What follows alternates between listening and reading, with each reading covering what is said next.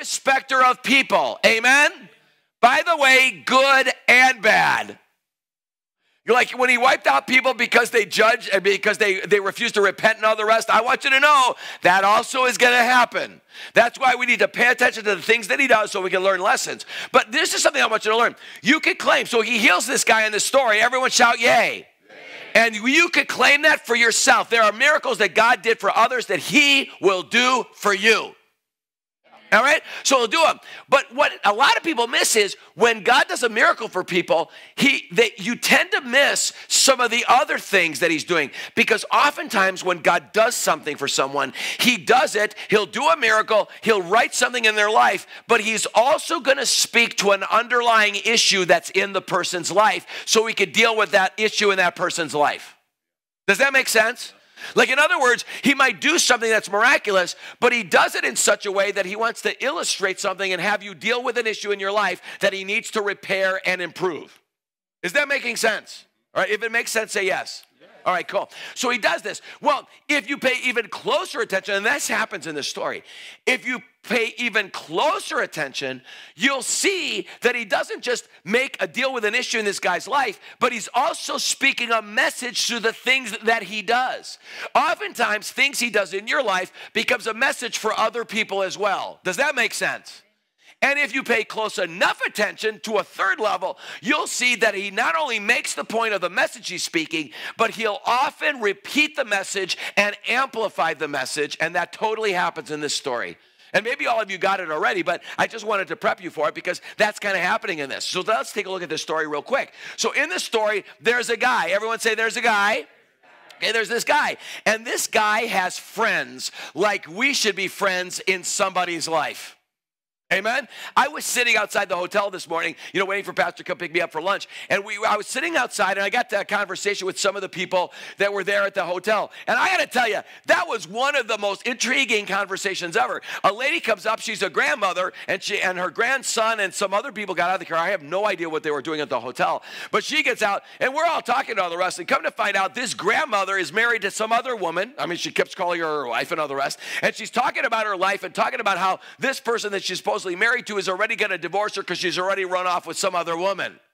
And I'm sitting there listening to this whole thing, and I'm listening to all of her issues and all the things that have happened in her life, and I'm like, wow, it doesn't take very long to find out what all your issues are and why you've gone down the path you've gone in your life. Because, I mean, seriously, you're messed up. You obviously are hurting over a whole bunch of things that are going on in your life. Well, the other lady that was talking to her, she goes, yeah, my old man, who's the father of her 5-year-old son, she goes, my old man, he's in prison for the next 30 months, so I just dumped him, and I got this other guy, and then the grandmother of my son, the mother of this guy who's now in prison, well, that guy, she's all mad at me. This woman, she's all mad at me because, she came over and found a guy who's naked in my bed, and that's the guy I'm now hooked up with.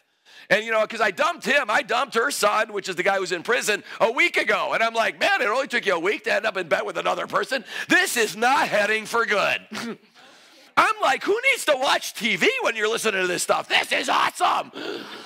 I mean, awesome, not in like an awesome, but like awesome kind of way. You know what I'm saying? I mean, the bottom line is, I'm like, look, people are hurting. They make horrible decisions. I mean, I just feel for this. Are you hearing me? Right? So I'm listening to this stuff, and I'm listening, and I'm thinking, all y'all need is Jesus. So I interjected myself because they were talking in front of me, not even recognizing I was sitting there the whole time. So at one point, when they said something, I lost track of who they were talking about. I said, excuse me. And they both looked at me because I shocked them. And I said, is that the guy that you're like hooked up with who's in prison, or was that the other guy she was talking about? And they're looking at me, they're like, who are you?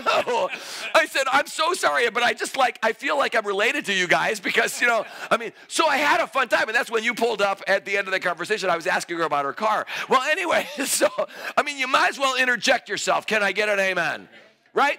But you know what? These people don't need friends who will look at them and say, you are nothing but a beady-eyed little sinner and you're dying and going to hell, which happens to be the truth. But the fact is, that's not what they need. What they need is friends like this guy had in their lives. Because this blind guy who cannot see had friends who were desperate for him to get to Jesus. In other words, I'm not desperate to point out to people what their sins are. I want them to know their sins. I'm desperate for them to get to Jesus. Because he's the only one who can unravel that whole mess. You know, I heard in about 10 minutes when I was sitting out there waiting for pastor about more problems in 2 people's lives than a whole village should have. You know what I'm saying? You know, and I'm listening to this and I'm going, you know what? These people need Jesus. And it reminded me why this church exists and why we're here. Amen? We can never stop preaching the gospel of Jesus Christ. As long as we have breath in our nostrils, there should be hope for others. Amen? Not just for ourselves. So, you know what? This guy in the story, though, he had friends that loved him. These are friends that cared about him. And these friends went to him and said, man, you got to come to Jesus. You got to come to him. And they got this guy and they grabbed him and they brought him to Jesus. Could somebody shout amen? Oh, that somebody in this room believed that somehow Jesus could change somebody's life. Is there anybody who believes Jesus could change somebody? Oh, that there was somebody who believes that God can heal all the diseases and solve all the problems in people's lives. Is there anybody in this room who believes that? Oh, that there's somebody who doesn't just believe that he can, but believes that he actually will. You know, there's a big difference between saying he can and he will. I look at people all the time and I tell them, Jesus will solve your problems. And they're like, well, I heard he could do that. And I say, no, you didn't hear me. I said he will solve your problems, and we're talking in real time like now? Hello, right? I mean, Jesus wants to solve people's problems in real time. And we're always leaving it for the sweet by and by. What happened? We were like, well, Jesus can handle this problem. It's kind of like, who was it? Martha, when she came to Jesus after her brother Lazarus had died in the scriptures. And she says, Lord, if you had been here, he wouldn't have died. Well, that's certainly true if you'd been there. And he says, I just want you to know something. If anybody believes in me, even if they die, they will live. He says that to her. Do you believe this, Martha? And she's like, yes, Lord, I believe he will rise in the resurrection. And it's like, Martha, he's telling you, if you believe right now, your brother is going to raise from the dead right now. But see, we're always leaving it for the sweet by and by, and God will take care of issues starting right now. Can I get an amen? We forget we serve a real-time God who solves things right now to prove to you, everybody, that there is no other way to get to heaven except through him. Oh, that somebody in this room was like a friend like that to somebody else and looked at them and said, Jesus could solve your problems in the, not just in the sweet by and by, but in the here and now. And he will do it if you let me pray for you, if I could just get you to Jesus. Oh, that there was somebody in this room who had faith like that. Is there anybody? Listen to me, everybody in this room. Jesus really wants us to be friends like this. So this guy had friends like we should be in somebody's life. So they get him to Jesus. And when they get him to Jesus, what do? I read it to you. They pleaded with him. I love what it says actually in the Greek. It's almost like begging him. They begged him to do something about their friend. You know, that's kind of the difference in prayer. You know, a lot of times we pray, oh God, would you please solve these problems for all these people?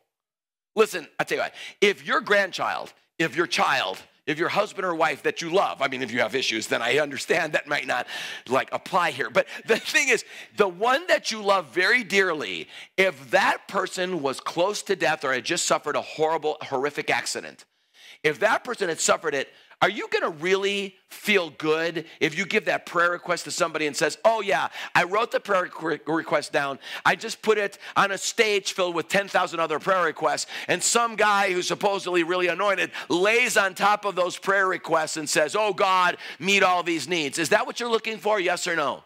Be honest, yes or no? No. Right. Do you want somebody who's going to pray like this? Oh Lord, I doth pray verily right now that thou mightest provide thine succor unto this need, that Lord God may one day be answered by thee if it be thy will. Do you want somebody praying like that? Listen, man, if I'm lying close to death in a hospital bed, I don't want somebody who's going to start praying like that for me to get some succor from God. I'd be a sucker to let somebody pray for me like that. The bottom line is, guys, I want somebody who's yelling in tongues, who has grabbed a gallon of extra virgin Bertolli olive oil and is pouring it over me while yelling in tongues while security is trying to drag them out of the room. Amen? I mean, I want somebody who's a Holy Ghost maniac. Can I get an amen? I mean, that's what I'm looking for. I want them I want them going nuts for God. I want somebody who prays like they really believe that God is listening. Come on. Amen? These guys got him to Jesus, and they didn't pray some liturgical prayer. They were like, oh, Jesus, do something for our friend. What is the very first thing Jesus did for the guy? Come on, tell me. I read you the story. You may have read it along. What's the very first thing they did? Took him by the hand. Where? Come on, look at it. It's in your Bible. If you don't have your Bible, shame on you. Amen. Let him outside the village. Everyone say, took him by the hand. Let him out of the village. Oh, what God could do in your life if he could just get you outside of all your preoccupations. You know, we are so busy with so much junk. You know what, kids today, I feel for young families. I mean, kids today, you know, when my kids were busy when they were in school. I mean, they were in school not that long ago. They're 26 and 22. I mean, I'm talking about when they were in high school and junior high. Oh, my goodness, the things schools do now, it's almost like it's a full-time job just getting them from one thing to the next. Am I right, yes or no? It is literally ridiculous how busy they keep them doing things that are not helping them become any bit better in their lives. I mean, guys, it's one thing to learn like reading, writing, and arithmetic. It's one thing to do that. It is another thing when they're basically using their skills so the school can get money because they got a good sporting program. I mean, there's something wrong for parents that make sure that their kids get to sporting events and don't get them to youth group or children's ministry.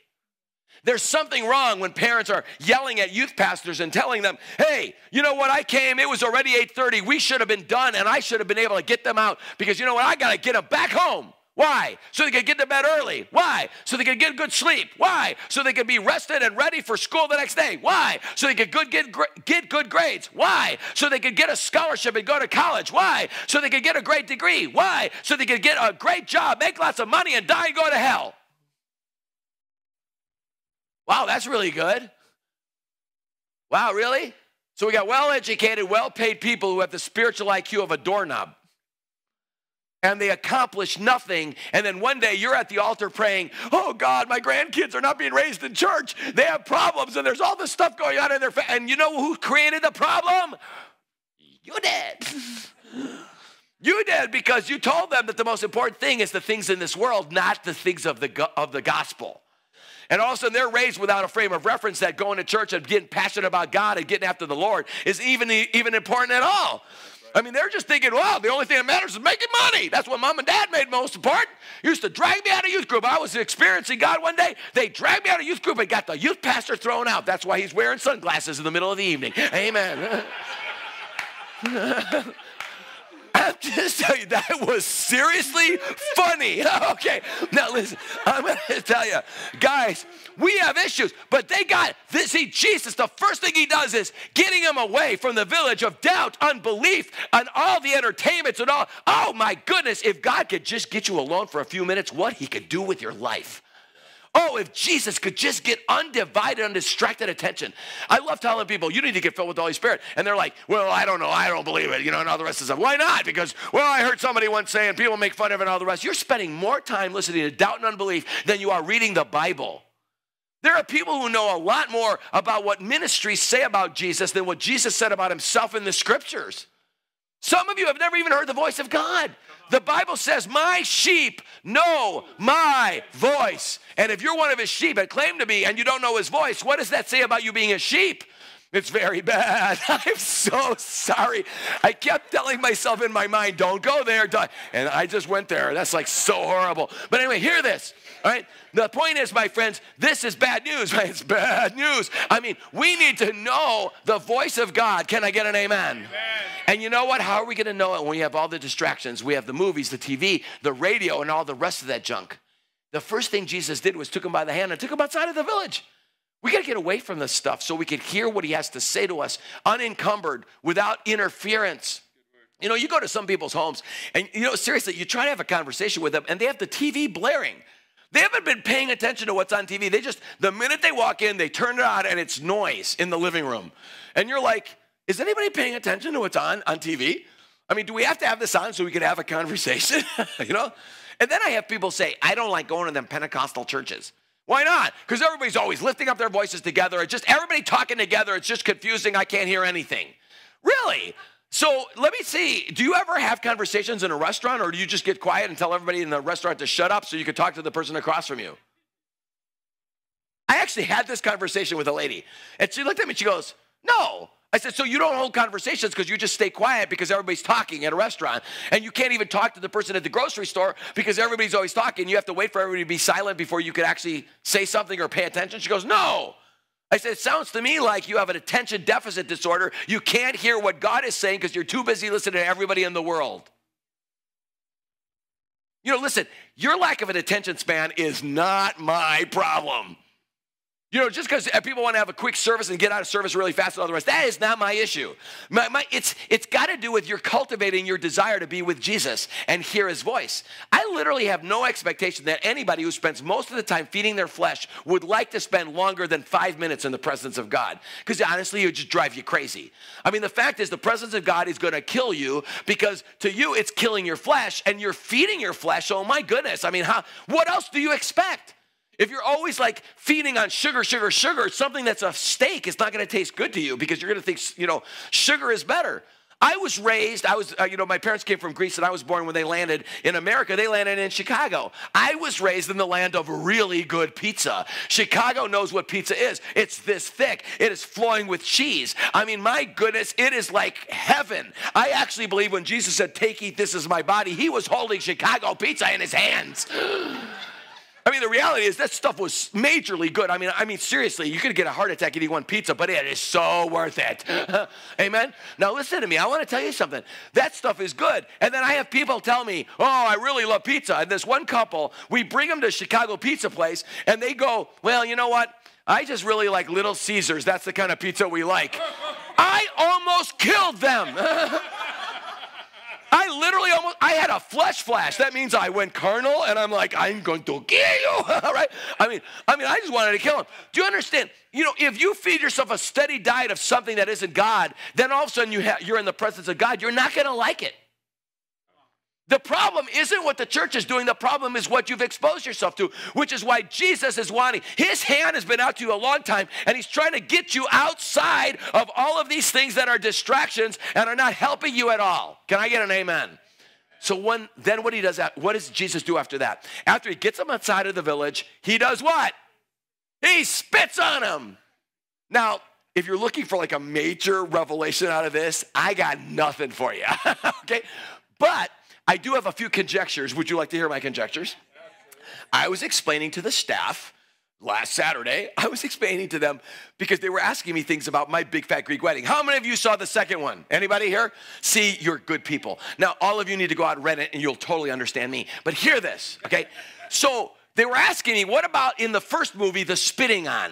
Okay, for those of you who saw it, when the bride comes walking in and they're all looking at her, they all start spitting on her. The Greeks start spitting on her. How many of you remember that scene in the first movie, all right? All right, and so people ask me, why do they spit? Do you want me to explain to you why we Greeks spit on people, yes or no? And I'm not talking about when we're preaching. I mean, I'm talking about what we do on a regular basis, all right? All right, in the Greek culture, if I look at you and I say, oh my goodness, what a lovely, anointed, awesome woman of God, who looks, by the way, beautiful in blue, all right? I'm just thinking about blueberries the entire time I'm looking at you. All right, so all right, I'm going to throw you on some cereal. No, okay, so here's the thing, okay? What I said to her, what a beautiful woman of God, isn't that a blessing what I've just pronounced to her, yes or no? Yes, it is. Well, the blessing I pronounced, in the Greek mindset, because we Greeks are very spiritual. We understand from when we're born that there's a spirit world. We understand it. Foreign cultures just get that. All right? You don't have to explain to foreigners the idea that there is a supernatural spiritual world. That you don't have to explain to us, you know. Which God we're supposed to believe in, we need to know, right? But we understand the spirit world. Well, in the Greek mindset, even though I've just blessed her by saying something so kind to her, I've actually cursed you. I cursed you because when I said something nice, I drew the attention not only of the people in the room, but all the evil forces that are also listening on the conversation. So when I say, oh, what a lovely hairstyle, what a lovely one, what a lovely, awesome, beautiful woman of God. When I say that to her, I have now cursed her because I've drawn attention to evil. So when she walks out of this building tonight, some truck's going to run over her head, and I'm responsible for that happening. Because I cursed her by drawing attention to her in front of the evil that's out there in the world. So the only way I could cancel the curse that my blessing brought on her is to do something that curses her. So what do? I do this. I say, what a beautiful anointed woman of God. I spit on her. Why? Because my curse of spitting, because spitting in every culture is a curse, yes? Even in the days of Jesus, if you spit on somebody that made you unclean and they caused you to have to be unclean and you couldn't even go to the house of God until you went through a cleansing process. So it's a curse. So the curse that my blessing brought by saying the blessing is canceled by the curse of my spitting on her, so now she's actually blessed. It's like a double negative. Anybody get it? How many of you right now are thinking you should pray for Greek people a lot more? Come on. Right? This is what my wife married into. My wife literally asked me once when my family met her, they're all touching her face going, oh, you're so beautiful. They all started spitting in her face. And she's like, why are they spitting on me? And I said, they're canceling the curse they brought on you. But they said something nice. Well, they said something nice, but they said it out loud. And so therefore the evil's going to attack you. So there's just receive it. Amen? Do you get it? So you need to understand that. But no matter which way you look at it, spitting on someone is a curse. Got it? Right? So why does Jesus spit on this guy? Well, I'm not sure I got the handle on all this, but I do have a conjecture. Would you like to hear it? Remember this. At some point in your life, when God's doing things in your life, you're going to feel in your life like God doesn't like you very much. Like, why, God, am I going through this in my life right now? I've been serving you, and why am I going through it? I feel like I'm living under a curse, God. Why are you cursing me out? And what God wants you all to know is if the worst that comes out of God, even if it seems like it's bad, the very worst that'll ever come from God is going to end up turning into the most amazing blessing in your life.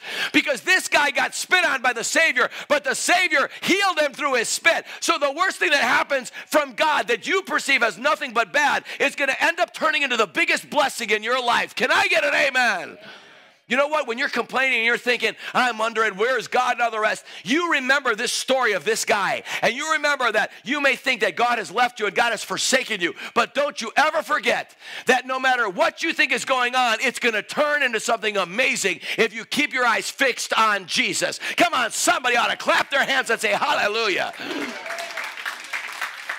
Now listen to me. Jesus spits on him, lays his hands on him. Is he completely healed instantly? Yes or no? Now, everybody, this is where we get a lesson. God had to deal with something in this guy's life.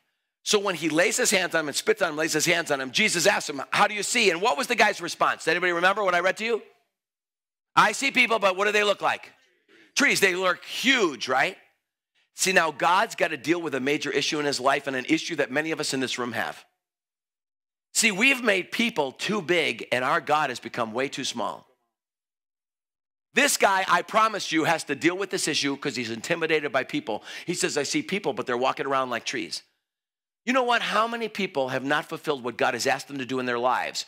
Because somebody who's important in their life, who looms bigger than God, has caused them not to obey and do what God's asked them to do. You know what, families, I've seen young people who have the call of God in their life who completely get derailed in their walk with God because parents use money to say, if you do this, and no daughter, no son of mine is going to be some preacher begging for money. You are not going to be some missionary and go overseas somewhere. You know what? You are written out of the will if you plan on doing that. You're not going to get any help from us. I have seen families choke out the life of God out of their young people because they have said ridiculously stupid things like that into their lives. I'll tell you what, I met a young lady. She went through our discipleship in Africa. She was a massage therapist when I met her, a very successful massage therapist. She came from a family that is extremely wealthy. And she got saved. She got filled with the Holy Spirit. And she says, she came to a service that I was doing in the state in which she lives. And she said to me, she goes, I want to go overseas and I want to be disciple and I want to grow in the things of the gospel. Her family said, we're going to disown you if you go. And she said, I have to obey God. So she obeyed God and she went over and they disowned her completely. She found a great husband. She's got 3 beautiful kids. And guess what? The family went through all sorts of bad times and all the rest. And they've been asking her for her prayers. And now God's called them back and they're now living in that same state. And guess who's taking care of the parents? And they're listening to everything that she's talking about right now. But you know what? God has anointed her and God has blessed her and her husband because they would rather obey God than man. You know what? They're got to come. You know what? I always get amazed. I meet people and they're just nuts for God. They'll just, worship goes on and they're like, oh yeah, until somebody that they've invited who's important to them comes to church service. And then they're sitting next to them. And in the middle of worship, instead of, oh yeah, they start acting like this. And you're like, who is this person? What happened to you? It's like, this person's next to me. There are people in this room right now. You've invited people to come to church here at New Life. And you've said, oh God, please, on a Sunday morning, you've prayed this prayer. Oh God, please, this morning, can we please have a normal church service this morning, please, oh God? Because this person is coming, and God, I want them to think we're normal, and I want them to like me. Oh God. Come on, you're laughing because you know that's true. And you know that when you prayed that prayer, that God heard it. He does. He hears that prayer. And our God has the most amazing sense of humor. And when you pray that prayer, he's like, oh, really? And then he calls the most crazy charismaniac who exists in all of the state of North Dakota and tells them to drive all night and come to New Life that particular morning. And he asks them to sit in a specific spot, which is usually right next to or right in front of the very person you're trying to impress. And somewhere in the middle of service, that person, and it's always in the middle of worship, somewhere in the middle of worship, that person starts clucking like a chicken and acting like a jackhammer on their way to China. And you're like, I don't believe this. And they're like, and all of a sudden feathers start showing up and you're like, I don't believe this. They're coming from everywhere, and if it's a woman, she usually reaches into her purse and literally pulls out a huge container of olive oil with a spray gun attachment and starts spraying the very person you're trying to impress while clucking like a chicken in tongues. Does that even sound like a chicken? I have no idea what I'm doing. And they're spraying them, and oil is dripping all over them. And you are like so mad, and you're like, I will never come back to this church again. And just when you're going to grab this person, you're going to look at him and go, oh my goodness, I forgot to look at the name over the church. This is not even my church. There are so many here. And you're about ready to take him by the hand and walk out, never to come back here again. When all of a sudden, pastor gets up and says, everybody, I feel like the Lord is moving. And you're like, yeah, moving out the door. And right about there, you're like, I'm never going back. And you're like, well, I'm going to get up and leave. But you know what? I mean, that would be impolite. So he's talking. So as soon as he's done, we're out of here. And the pastor says, I just feeling right now like the Lord is, while the person's still clucking and spraying them. And pastor says, I just feel like the Lord is touching people right now. And there are some of you out there, you've never given your life to Christ. Why don't you come to the altar right now? Because I know your heart is pounding and Jesus wants to save you. And the very first person that jumps up with oil dripping over them and feathers that came from somewhere comes running down to the front is your friend that you were trying to impress. They're standing at the altar with feathers and oil. And you stand up and you go, praise God, hallelujah, I knew that would happen. No, you didn't. And God in the heavens laughs and he goes, slaps an archangel a high five and it like evaporates. Just little flame ball. That's actually really funny when I think about it, but hear this one, does that. And all the while, God chuckles and laughs and he reminds us all, he knows how to save people better than you do. Amen? Amen. Amen. Can I get an amen? Amen? My friends, we need to learn that we need to stop being impressed and dissuaded and persuaded by people because people become too important to us. They just do. You know what, guys? People are really little and our God is really big. Don Moen, in a great song that he sang so many years ago, he said in one of the lines of the song, I've made you too small in my eyes. Oh, Lord, forgive me, for I believed a lie. Be magnified, O Lord, for you are highly exalted. That's the point, isn't it? Our God is so much bigger, and yet we're so intimidated by people. May the people be intimidated by God in you. Somebody shout amen. The reality is, guys, we should knock all this stuff off. You know what I mean? People really want to keep their decorum. I can never let anybody know that I'm a wild Pentecostal, crazy, and pray in tongues. I can't let people know that. Well, you know what? Wait until the day comes when God just comes on you so strong you can't shut your mouth. And remember, he does have this sense of humor, and that's going to happen sometime to maximize your embarrassment. So better to do it in church and get loose and all the rest and just join in, because we have a way of getting you. Pastor Mark told a testimony on Tuesday at the Bismarck Church. He told a testimony of a guy who for some reason couldn't answer the altar call on Sunday night. I can't remember why. Something happened. And he really wanted to get filled with the Holy Spirit, but couldn't be at the altar to get filled. So he couldn't come to any other meetings. So on Tuesday morning, while he's in the parking lot in his truck at his workplace, the Spirit and glory of God filled his truck, and he got baptized in the Holy Spirit. You know what the moral of that story is? You can't get away. We're coming for you. Oh, yeah. It's on. We know where you live. Where are you going to go except in the middle of a field where we can see you anyway? Listen, my friends. God knows how to achieve his end. Stop fearing people. You know what? That's a big thing that's going on in people in this room right now. You fear people too much and fear God too little. When you fear God, you don't fear people. You know what? You're just not afraid of people. That's what makes it. People always tell me, oh, you're so bold. It's not that I'm so bold. I fear God. When you fear God, you really don't fear anything else. But if you don't fear God, you fear everything. So, you know, I don't get intimidated. That's why I woke up.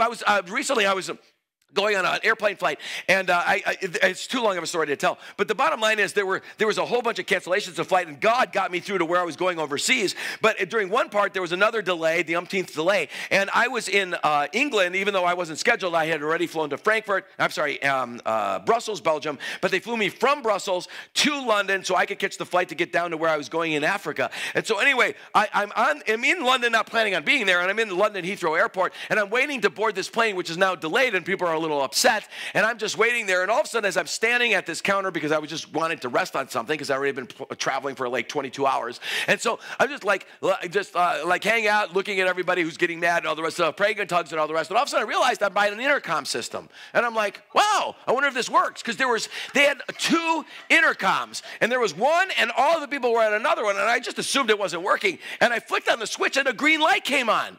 And I'm like, hey, this thing works. I bet you these people could use an encouraging word. So I pulled it down and I said, listen, everyone, the Bible says in Psalm 103, bless the Lord, O my soul, and all that is within me. Bless his holy name. Bless the Lord. And they let me, this British Airlines lady with this cute little bowler comes up to me and she goes, like this, like 1 minute, please. And I said, I'm almost done. And I quoted the rest of the psalm, okay? So I finished the rest of the psalm, and I said, excuse me for a second. I said, yes, can I help you? Because, you know how they're always telling you that, right? And they're like, can I help you? And she goes, well, she said, that is quite not acceptable. So please, if you don't mind, stop doing that. She was so polite. I said, why, okay. I said it back with an accent. And so I said, okay. I said, let me just apologize. I said, oh, I'm sorry, everybody. I guess I couldn't say that, and people are laughing, right? I guess I couldn't say that, but remember, Fly the Friendly Skies takes on a whole new meaning, even though I know that's a United thing and not British Air. It does take a whole new meaning. We're going to get so close to God flying at 38,000 feet.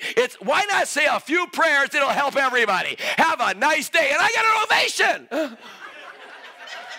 They're all clapping, and people are like giving me the thumbs up. Some Irish guy said something to me. I knew it was English. I had no idea what he was talking about. Right? And he's saying this. I'm like, yeah. You know, I do stuff like that. Not because, well, it is because I'm crazy. But the fact is, I was going to say, nobody would have believed that if I said that. But the fact is, I just don't fear people. The reason why is because I actually fear God. I fear the day that I stand. Now, listen, I'm not tormented by fear. I'm no longer a slave to fear. I have the right kind of fear, which is why I'm not a slave to fear. That's right. You know, you could have a fear that keeps you free from fear. When you fear God, you're like, hey, he's my dad. I fear him. He is awesome. He loves me. This is good. He's going to beat up anything that attacks me. I really have nothing to be afraid of, amen, including all the people that intimidate us too much. I don't care how important they are. I've walked up to politicians and witnessed to them. I've done things in front of NATO personnel and the leaders of nations. And you know what? I give altar calls all the time because they all need Jesus. Are you hearing me? Stop fearing people. So Jesus then prays for him again. By the way, isn't that a lesson in itself? God doesn't just touch you once. He keeps touching you until the job's done. Some people come to an altar and we pray for them to get healed, and they're like, well, okay, I feel a little bit better, but I'm not completely well. Well, praise God, we'll pray for you again. If it's not completed in the morning, come on over again. We'll pray for you again. Because Jesus doesn't stop until the job is done. Come on, somebody ought to clap your hands in Jesus' name. Woo-hoo-hoo. Boom, shaka, laka, laka. Wow. That's not tongues. That was just me getting excited. Now hear this, right? The fact is that he then does one last thing. What does Jesus say to the guy to conclude this story so they will conclude our evening together and pray? What is the final thing Jesus does? What does he say to him? That's right, don't go back to the village. Wait a minute, doesn't that sound familiar? What did Jesus start by doing in this guy's life?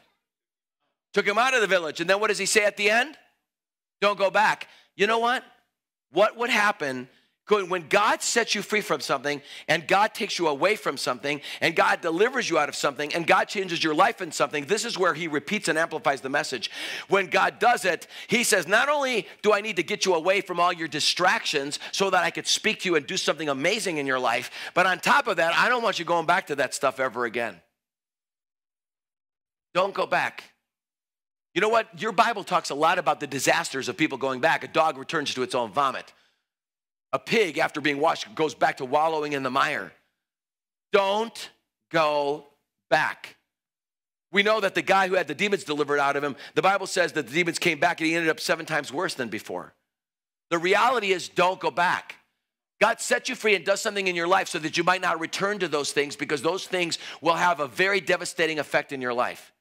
Now look, everybody be honest with me. We're in this house of God, so be honest, okay?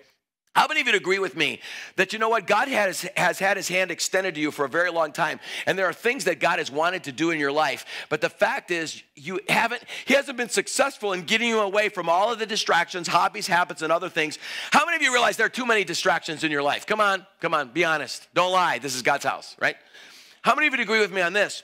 That God has to touch you and touch your eyes because people, and especially situations that have happened in your life of late, that people have become too important, and yet maybe you just need to fear God a lot more than you've been fearing God. How many of you would agree that that's probably true in your life, that the spirit of the fear of the Lord needs to grow in your life? Come on, be honest. Let's see your underarm stains, all right? Cool. Now, let me ask you this. How many of you would agree with me on this?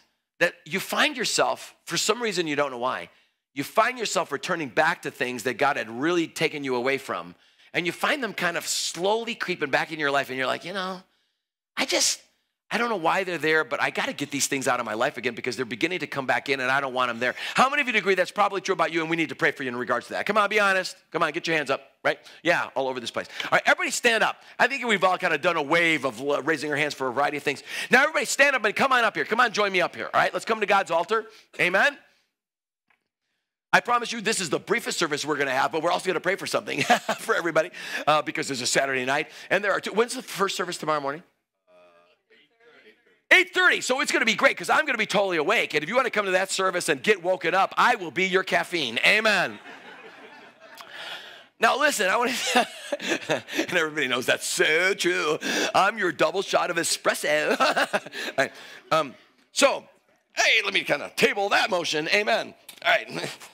All right. Now, I'm going to lead you in a prayer of repentance regarding all these issues. Amen.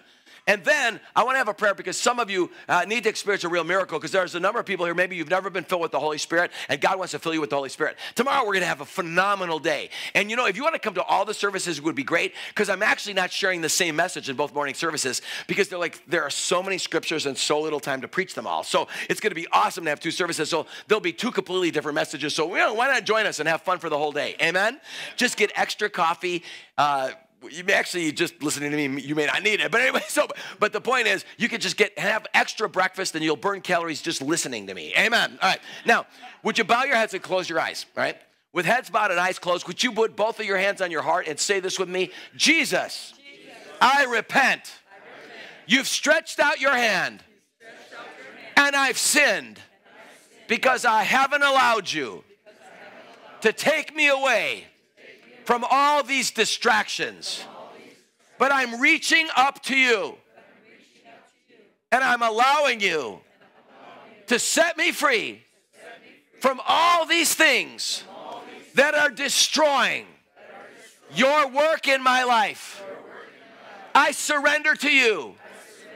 And I ask you, whatever is necessary to remove these things, whether they be hobbies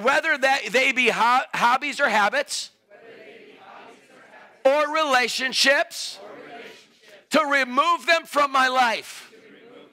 no matter the cost, because I declare I want to hear your voice, know your mind, and understand you more than any other thing in my life. Jesus, change my heart. Give me a desire after you. Help me to follow you. Undistracted. Touch my eyes as you did the man's. Open them up so I could see others and be a friend like this blind man had friends. Bringing them to Jesus. Even tomorrow. To all the services. And the rest of my life. Inviting others to come to you. But set me free from a spirit of intimidation. A man-pleasing spirit. Deliver me, O God. And set me free. Let me fear you more than anything else. I receive right now into my own life, into my family, into my church, the spirit of the fear of the Lord. Oh, Holy Spirit, increase your work in my life and teach me that I might fear the Lord. And Almighty God, I confess some of the things of the past, I have allowed them to creep back in. I've walked back to the village. But tonight, I set my face on the exit and I'm walking out, never to return again. Give me the strength to get all the way out and burn the bridge of my connection to those things once again. In Jesus' name, I thank you for your mercy. I thank you for your grace. In your name, amen. Now clap your hands and rejoice as a thank you to God.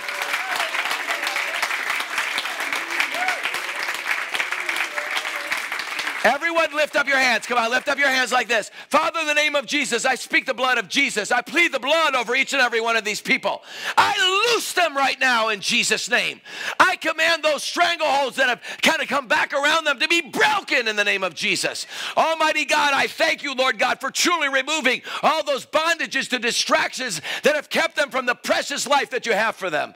Father, in the name of Jesus, I thank you, oh God, for directing their steps in the holy and the right way, oh God. And Lord God, in a way that's going to be so awesome and so incredible. Father, I thank you and I praise you for this in the name of Jesus. I thank you they'll not serve themselves nor the devil, not for 5 seconds the rest of their days. In Jesus' name. And everyone said, amen. Come on, clap your hands one more time in Jesus' name. You know what the cool thing is? The cool thing is God actually offers the power so that you could live this out. You know, I've always said this. I always feel like it's the worst thing in the world to preach the gospel, tell people what God expects of them, how he wants to take them out of the village of their own stuff and kind of deliver them from all that stuff without offering them the power to pull it off. You cannot achieve the freedom that God wants apart from the power. That's why Jesus told his disciples, don't go anywhere until you're clothed with power from on high. Amen? You listen, I mean, I got filled with the Holy Spirit. I was after like 2 weeks after I got saved. That I regret that I waited 2 weeks to get filled with the Holy Spirit. You know what? Jesus told his disciples don't go anywhere. My boys, my one got filled with the Holy Spirit at the age of 3 while sitting on my lap at the West Acres Mall in Fargo. He was sitting on my lap. He spontaneously erupted praying in other tongues. You know what? There used to be, and it's wrong to do this, it's betting, but they used to, the people who knew us had a pool going on because they believed that our kids' first words would be in tongues, not in English, because that's how much we pray in tongues in our house. And my son Luke, we're not sure, we think it was 5 years old. We just know that when he was 5, we were walking back and forth in a prayer meeting holding hands together. He was swinging back and forth, and Carol goes, look. And, you know, we would hold him up, and he would walk back and forth in the prayer meeting with us, and he was walking back and forth, and I looked down, and Luke was praying in tongues. Carol leaned down and said, honey, how long have you been doing that? He goes, I don't know. He just loved it. So my boys have been praying since 3 and 5 years old in other tongues. And you know what? That has saved them from a whole bunch of stuff in their lives. Amen? We must get filled. Jesus said, don't go anywhere until you receive this. Now look, people say, well, I don't think it's for everybody. Oh, so you don't think everybody should have a powerful prayer life? The Bible says you're weak and you don't know how to pray as you should. You don't. You know what's wrong with your prayers? Your prayers are filled with you, and they're filled with the way you look at things. Does that make sense? Like there are times I'm driving and I get cut off on the road and I feel like it's God's will for that person to go see him right away. How many of you know that is not always the will of God? And very rarely the will of God, all right? But the fact is, I prayed that prayer. Oh, God, take this bitty-eyed little sinner, throw him whole into hell to warm your feet on a cold winter day. But that is not an appropriate prayer. You know what? When I pray in tongues, then I know I'm praying the will of God, because the Bible says in Romans 8, 26 and 27, when you pray in tongues, your head may not understand what you're saying, but the Spirit understands, and God understands what's being prayed because he's praying the will of God perfectly through you. You know, somebody would say to me, what good does it do if you're praying in a language you don't understand? I mean, why would that benefit you? I love what Carol says about that. She always looks at people and says, you know what? If you heard half of the things God was praying through you, you would probably stop praying and say, don't pray that through me, God. That's never going to happen. We stop God because he prays bigger prayers regarding our lives than we have ever prayed ourselves. Even if you just got saved, literally, if you just, this first time you've ever said a prayer of repentance in your life, you're roadkill for this. You're all set up. Amen. God fills people. You know what, guys? If you've never been filled with the Holy Spirit, God wants to fill you right now. How is that going to happen? Well, thanks for asking. This is how it's going to happen. In the name of Jesus, if you've never been filled, in just a second, I'm going to have you all bow your heads, close your eyes in just a second, and we're going to concentrate. And if you want to get filled, then what I'm going to have you do is you're going to step forward. We're going to lay our hands on you. It's kind of like a Holy Ghost game of Twister, and you're the board. It's so much fun. And then we're going to lay our hands on you. And I'm going to say a prayer over you. I'm going to lead you in a prayer. God's going to fill you. We're all going to pray in tongues. Then everybody goes home to eat. Amen. I mean, it doesn't get any better than that. Amen. Right? God wants to fill you. So bow your heads, close your eyes. Right? Father, in the name of Jesus, right now I thank you and I praise you for filling people, that you're going to fill people with the Holy Spirit. I come against all hindrances, all roadblocks, all bad teachings, bad misunderstandings. I just loose people right now to get filled to overflowing. In Jesus' name, I rebuke the spirit of chicken-heartedness in the name of Jesus. I'm not actually convinced that is a spirit, but I rebuke it anyway in Jesus' name. If you've never been filled with the Holy Spirit, praying in other tongues, you say, Dean, I know my prayer life is weak. I don't have supernatural power in my life. Man, I don't want to go back into the village of all that unbelief and all that other junk, and I see that stuff happening always in my life. Man, I'm just going to take Jesus by the hand and follow him in this.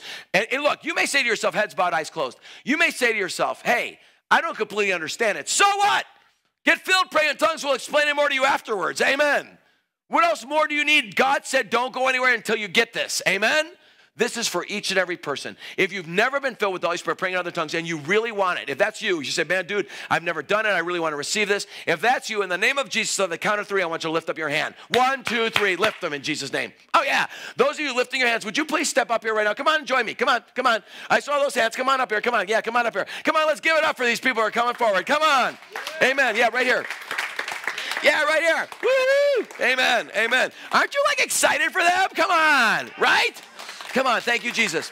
Now, this is what we're going to do. If you're like really pumped, guys, this is not just me praying for people. Let's all pray for them, right? So get your hands on them, and if you can't get your hands on them, get your hands on somebody who's got their hands on somebody else, who's got their hands on somebody else, who's got their hands on them. Amen? Got it? So come on, come closer. Come on, come closer. Come on, you guys, I need your help. Come on, get your hands on people. Come on, lay your hands. No, I just love you guys. You're like majorly squishy, and I can't take it. Okay, all right. Now, this is what's going to happen, okay? In just a second, I'm going to say a prayer over you, okay? I'm sorry I'm smiling. It's just like I know what's going to happen. I'm trying not to be overly hyper, but I'm like so stoked right now. All right, this is what's going to happen. I'm going to lay my hands on you so you're going to feel some pressure on your head. So when you do, don't freak out. And if you know martial arts, don't hurt me, okay? All right? So I'm going to have my hands on you. I'm going to say a prayer over you. And then I'm going to have you repeat a prayer after me. In fact, we'll all help you by all repeating that prayer together, okay? When you're done repeating that prayer, I'm going to say in my very boisterous sounding voice the English word speak. When I shout speak, at that instant, God's going to fill you with the Holy Spirit. Like the power switch in heaven's going to get turned on. It's going to be downloaded. It's like, oh, awesome. All right. So when I shout speak, though, it's also a command for you to open your mouth and? That's right. So when I shout speak, at that instant, we're going to partner with God for a miracle. See, the Bible says in Acts chapter 2, verse 4, they spoke as the Holy Spirit gave them the utterance. You know, I had a guy look at me and tell me, he said, but that was me speaking in tongues. And I'm like, who else would be doing it except you? It's you actually partnering with God. I mean, think about it. God says, lay hands on the sick, and the sick will recover. So our job is to lay hands on them, but God heals them. He's got the hard part. In this case, when I say speak, all you have to do is lift up your voice, and let's just all join together. And believe me, you're not going to be saying what anybody else is saying in tongues. We're all going to just take off in tongues together. How cool is that? Amen? All right? One last scripture. In Luke chapter 11, it says this. If your parents and your children ask you for something they need that's good, are you going to say no to them, yes or no? No, you're going to say yes, of course, to them. If they ask you for a loaf of bread, are you going to give them a scorpion instead? No, you're going to give them that loaf of bread because you know they need to eat. How much more, the Bible says in Luke 11, will your heavenly Father give the Holy Spirit to those who ask? So when you ask, this is basically his way of saying you're totally guaranteed to get this. So there's no doubt about it. Amen? So when I shout speak, let's all take off together. Now, okay, I'm totally Greek, which means I'm talkative. And I even talk in my sleep. In fact, I'm taking a nap right now. But the fact is, what's your background? Like ethnically? Are you Norwegian, Swedish? Norwegian. What are you? German. Okay. If there were Norwegians and Germans in the upper room on the day of Pentecost, they would have called it the month of Pentecost, okay? Because it would have taken God 3.5 weeks to say, can you please open your mouth and express yourself? All right. So, but there were people more like me. Okay, so ethnically speaking, we're going to go past and you're going to get in contact with your little inner Greek, okay? All right. So when I say speak, I love you so much. When I say speak, okay, I was going to lick you. You're so lucky. Here, when I say speak, okay, when I say speak, you can't do this. Don't go, because God is not going to crank your mouth open. You have to be vocal. The only way you can be vocal is if you actually move your lips. The only people that could talk without moving their lips are ventriloquists. And how freaky weird would that be if the dummy got it and you didn't? I mean, the dummy's going like, that is so weird. So when I say speak, okay, let's all lift up our voices together and pray in tongues together. Trust me, it's coming from God and you together. Amen? Does that make sense? If it does, say yes. Yes what? Sir? No, okay.